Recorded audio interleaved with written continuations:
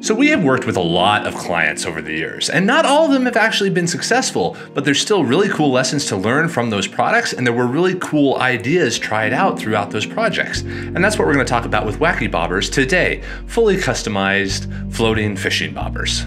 So Wacky Bobbers were designed to be customized fishing bobbers. Right now, if you went out to a supermarket or a fishing tackle shop, you'd find the traditional red and white fishing bobbers sitting there. And then if you were feeling really special, sometimes you can find them in the shape of a shotgun shell or maybe just a piece of cork that's floating. But there's not a lot of variation. So the team at Wacky Bobbers wanted to kind of address this. They were kind of pursuing the idea of the family fishing trip or a kid going fishing with their grandparents. And they wanted to create something that was a little bit more interesting than a red and white ball floating out there on the water. Now, for all the fishermen out there, this is not about functionalism. This is about the experience and the action of fishing. No, if you're fishing in the rapids or an avid bass fisherman, you wouldn't use one of these things. But if you're a 5-year-old kid, this is what these were meant to be targeted towards. The kid having fun on the fishing trip, even though they might not be catching something. Because they wanted to do this, they needed to have a lot of variation. They wanted to have a sinking ship, a shark jumping out of the water. They wanted to have all kinds of different variations. They wanted to mess with the idea of bullets and that kind of thing to create shapes that were interesting and kind of fun to mess around with. But the issue was that these had to be waterproof. They couldn't use traditional injection molding because this was an experimental product line. They were only going to do a few thousand of them to try out initially and then go from there to see how people reacted and then target in on those particular SKUs that people were interested. Oh, people like the shark. Well, maybe we should build 3 other variations of jumping fish and go from there. They didn't want to commit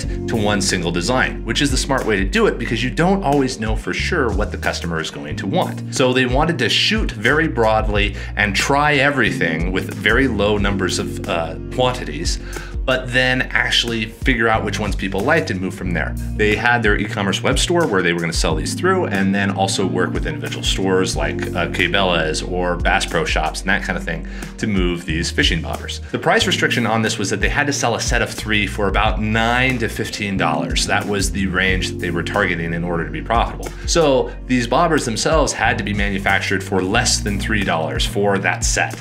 Definitely less than $5, even in the worst case, which is not undoable. I mean, it's really easy to do actually, as a matter of fact, even though that was at the very early time. This was probably about 2018, 2019 when we took on this project, even before Slant 3D was officially spun out of Slant Concepts. Even at that time, we had the scale to accommodate that and the cost per unit to hit that. So it was doable. Then the next challenge came to be the waterproofing, which was not as hard as you may think. Even though 3D printing is laid down in layers, it introduces a lot of opportunity to create leakage. But a fishing bobber isn't something that has to be as ruggedly waterproof as like a diver's watch or something that has to go down to 150 meters. It has to take the water pressure of the surface of the water and a kid dropping it in there. It cannot leak, it cannot absorb water over the span of about 5 to 10 hours to be perfectly reliable. That's very doable. In fact, like the IP ratings for like many of your phones are not that high. You cannot drop your phone in a lake and leave it there, but your phone can fall into water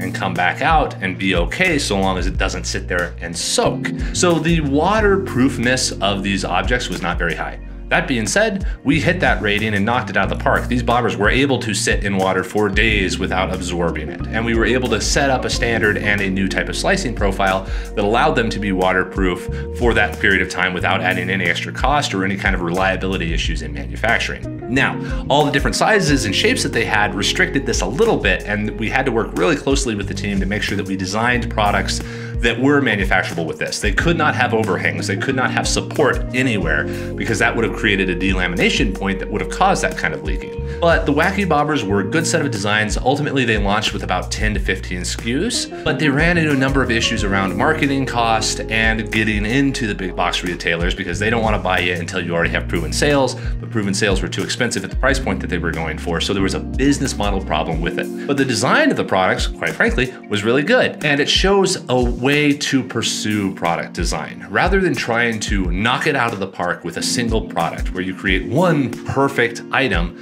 which is probably not perfect because no product ever is on the first launch, instead of doing that and then buying a million of them and swinging for the fence and hoping that somebody buys it and everybody sells out your inventory because you're so brilliant, they went for low volume of a couple thousand units across many different SKUs to find what people were interested in, and then they were going to focus in on those SKUs and then scale up from there. They could have continued on with 3D printing and continued to focus in on a particular type of SKU and then diversify, which 3D printing would have enabled, and then they would also have reduced their inventories, reduced their overall capital expenditure, and moved on from there. But in the context and creation of any kind of business, there's all kinds of things that can cause a business to fail, and manufacturing and cash flow are not always the main things. Exterior factors can do it. A lot of folks learned that like during the pandemic. No matter how well prepared you were, you might not have been ready for something like that. But Wacky Bobbers is an excellent example to learn from of what the capabilities of 3D printing are to produce good quality products that go onto store shelves, the scale that they can reach, where today we could take Wacky Bobbers into millions and they'd be perfectly profitable. But it also tells you how to approach the creation of a product now that you have the flexibility of a 3D printing supply chain. Have a great day, everybody.